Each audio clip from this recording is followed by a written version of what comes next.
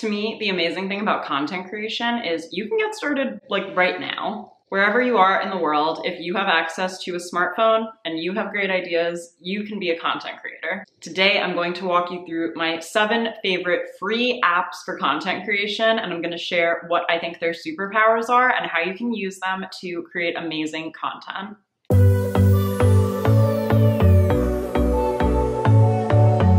Hey there everyone, welcome back to my channel, or welcome if you are new here. My name is Austen and I am a fashion and beauty content creator based in New York City. I use this channel to help micro-influencers create great content, grow their digital brands, and make sustainable income from content creation. So if any of that interests you, please do consider subscribing to my channel for new videos every Tuesday.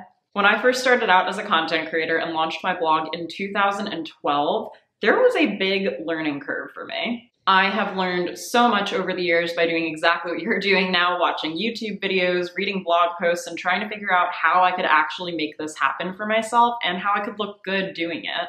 The most important thing to remember is we all start from somewhere, but the creation of all of these different apps and creator tools has made it easier than ever to look good right off the bat. So that's why I'm so excited to be here today and talk you guys through 7 of my favorite apps for content creation. They are all free, so you can use them even if you just have your phone to work with. Before we jump into the content of today's video, I just wanted to take a quick moment and let you guys know that last week I launched a Patreon community. Within my Patreon community, which was created just for content creators and influencers, you will find things like monthly desktop wallpapers with important holidays and dates to create content around. You'll get access to things like monthly content ideas, challenges, and even tutorial videos and other resources to stay accountable and really start to invest in your creator journey, but on a small scale. For me, there wasn't really somewhere in the creator space that bridged the gap between the free content that you watch here on YouTube and the couple $100 paid coaching call. So I'm hoping that this Patreon community can serve as an in-between where I'm able to provide consistent and ongoing support for creators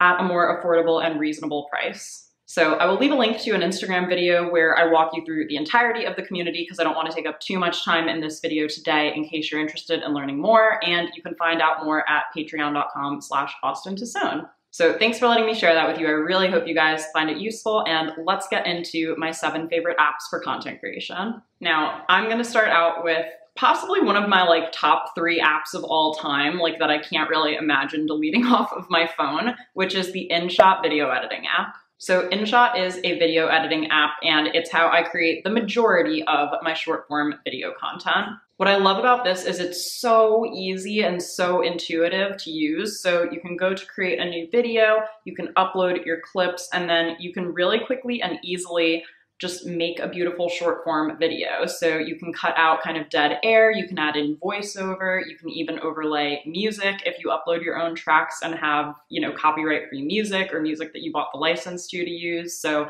it's just really all in one. It's basically feels like I have the same control with a desktop platform like iMovie, but on my phone, which is hugely important and helpful, especially for creating and editing content on the go.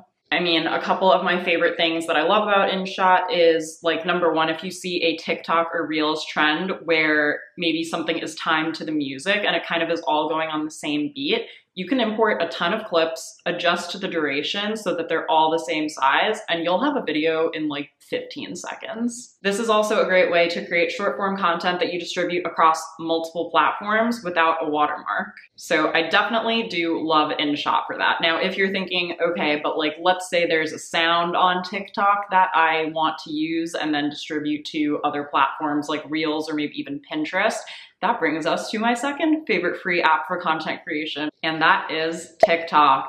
I think back sometimes to the world before TikTok, 2018 for me personally, and that's kind of just a world I don't want to live in. Not only is TikTok the most fun platform, in my opinion, to be on, but TikTok actually has very sophisticated and, again, really intuitive and easy editing tools that can make anyone a content creator. And I think that that speaks for itself when you look at the high volume of rising stars that have come out of TikTok just in the last year. I mean, people just get so creative with the way that they use effects and time their videos to certain audio trends, and it is just so effective. I mean, two of my favorite features within TikTok are, number one, the green screen feature, where you can have something behind you that you're talking about in reference to. I've seen so many creative uses, and that is definitely my favorite effect that you can use on TikTok. And another thing I love is the ability to add kind of different stickers or GIFs to make your content more entertaining or engaging. But my favorite type of sticker to add on TikTok is actually when you reply to a comment that someone's left on your video. So if you see someone left a comment on your video and you're like, that's actually a great idea for me to respond to talking to the camera, or to respond to by showing them an update, or whatever the case may be, when you go to reply to that comment, if you use the camera feature, then you can actually save that comment and have it appear on the screen. So you're able to really have a conversation with people, and Reels also just introduced this feature, but if you guys watched my video where I talk about how to make Instagram Reels, I don't hold back in terms of how much more I prefer the TikTok editing experience as a user, but you can go watch that video to hear my full thoughts. I'm definitely very impressed with the native editing features and video features that TikTok has added into their app. And if you guys want to save that content and distribute it to other platforms without a watermark, if you go into preview and tap the little square at the top to expand it, you can screen record it and redistribute the content that way. Okay, and moving on to app number 3 that I'm obsessed with, which is Canva. So Canva basically enables you to create beautiful graphics in basically like an instant, and it's also so easy to change and resize the graphics to share across multiple different platforms. So you can create a graphic and then resize it to share to Instagram stories, to your Instagram feed, to Pinterest, and all these other places. Canva is what I use to make my thumbnails here on YouTube. It's what I use to create my media kit that I send out to brands, and I also use it to create graphics for my social media channels, whether I'm making a cover for an Instagram reel or whether I just want to share some kind of graphic information with my audience. If you guys are interested in trying Canva and a free 30-day trial of Canva Pro specifically, I will leave a link down in the description box so you can check it out. There really is a lot that you can do with the free version. You can browse templates for pretty much anything, and there are tons of free stock images, Google fonts, and things that you can use to create designs that look and feel like your brand. I generally prefer to use Canva on desktop, but they do have a mobile app as well, so the choice is yours. And by the way, if you are a little bit newer to this space and you're still trying to figure out like what your brand actually is and what your content pillars are, I did just want to mention that I do have a free guide for you called the Influencer Launchpad. It is my basically complete guide to getting started in this industry. We talk through the importance of the influencer industry. There's a little quiz where you can figure out your why and what kind of influencer you are. And I also give you 30 free content ideas that you can tailor to any niche. So with all of that and more, you guys can grab your free guide right now from austentosone.com/subscribe, or by clicking the link down below in the description of this video. Okay, let's move on, and I kind of want to talk about apps 4 and 5 simultaneously because they do kind of do the same thing, and I typically have found that most people have a preference of one over the other. So apps 4 and 5 that I want to talk about are the Mojo app and also the Unfold app.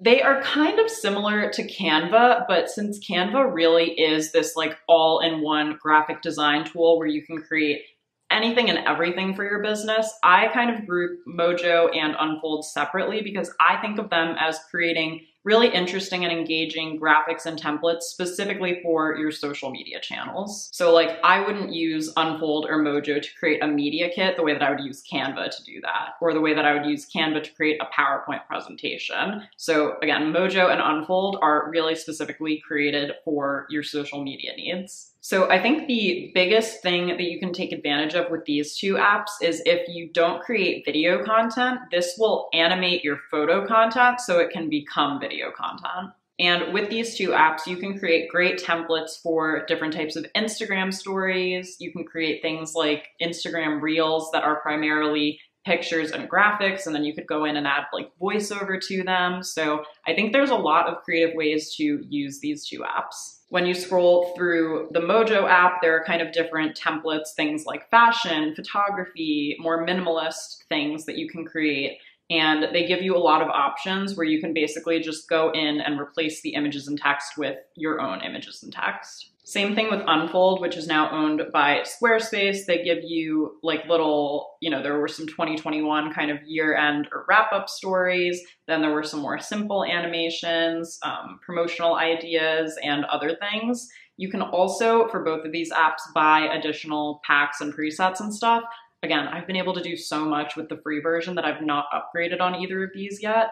And so this is just a really fun way to level up your content and, again, turn your photos into video content. I know that video is a big topic of conversation amongst creators lately, but you can still be a hugely successful creator even if you don't create a ton of video content. And this is a great example of that. So even if you wanted to share a post to Pinterest, like, how you would share a static pin to redirect someone back to your blog, you could use an app like this to make it a animated image where it just shows the photo coming in and then the text and then it goes away. That's a video. Pinterest counts that as a video. So you can definitely use these to get creative in the rest of the content that you make and how you market your content on a platform like Pinterest. Okay, moving on to app number 6. This is one of the coolest apps I've ever used, and it also is very good about educating its users about how to use it. And I'm talking about LifeLapse. So the way I found out about LifeLapse is, well, actually, they reached out to me via email. So they were really looking just for more people to get on their platform and test them out. So they actually offered me a free year of their pro features, but I have to admit, I didn't even end up using really any of the pro features. Again, there is a lot that you can do here with the free version. So with LifeLapse, you can create stop motion videos, and stop motion is really hard to get right if you are just like out here with a camera by yourself. I mean, it requires so much precision and accuracy, and I have to say, I'm just so impressed with how easy it was for me to create a stop motion video using this app, and it didn't take me too long to do. The key thing about LifeLapse that's different than you just trying to do this with your native phone camera is you can actually set it on a timer. So you can set it to take a photo every 7 seconds so that you're not touching your phone and accidentally moving it around, because that's the thing that kills a stop motion video, is if the camera is moving all over the place. It just doesn't make it as clean and impactful, and that feature on LifeLapse alone is like totally worth it. They also have so many like instructional videos. I believe they have a whole blog too, and they give you a lot of creative ways that you can use this tool that you might not have thought of otherwise. So I have to shout them out like as an overall situation, because I think they give users a lot of education. They do have their blog, and the tool itself is great. So I would definitely recommend checking it out. Very few creators can do stop motion, so that is definitely something that could differentiate you. Just saying. And last but not least is a good old photo editing app that I have personally been using for like the last 5 years, and I have yet to fall into the like world of Lightroom presets because this app is so good, and that is Faded. Every time when I log into it, it prompts me to become a Faded Pro, which I, again, haven't done. I use the free version of this app, and I just love it so much. Not only does it have all of the obvious kind of photo editing features like, saturation, brightness, contrast, things like that, but it also has a bunch of different filter options. It has this thing called Clean, which I don't know why, but every time I run one of my photos through it, it just looks so much better. So I always use that when I edit photos. It allows you to resize, you can add grain, you can do a lot of different things here. And for me personally, it's really just become my favorite like all-in-one photo editing app.